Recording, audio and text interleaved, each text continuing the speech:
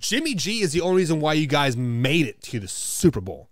The reason why you did not beat the Kansas City Chiefs in the Super Bowl, it is because your coach got complacent. He did not want to run the ball. He saw the Kansas City Chiefs starting to get hot, and like he's like, oh, let me 100% change the game plan that's been working for us for the last 2.5 quarters and start pushing the ball down the field.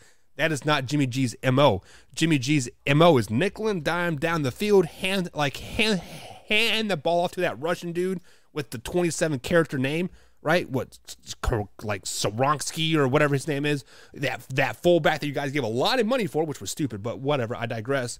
The reason why you do not have 2 Super Bowl rings with Jimmy G is because of your coach, Kyle Shanahan. That's the exact reason why you do not have a Super Bowl ring with Jimmy G. Think about that.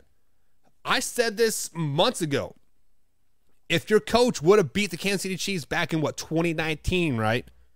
We would be talking about the San Francisco 49ers dynasty, not the Kansas City Chiefs. Granted, that dynasty's window has probably closed pretty quick there.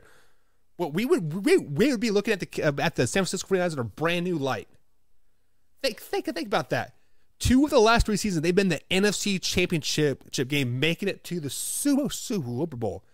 If they would have won that Super Bowl, we would be talking about the San Francisco 49ers dynasty, like back in the 90s with like Steve Young and Rice and like those boys. We would be talking about it, Jan Jameson. Jimmy G did not lose you those Super Bowls. Kyle Shanahan did.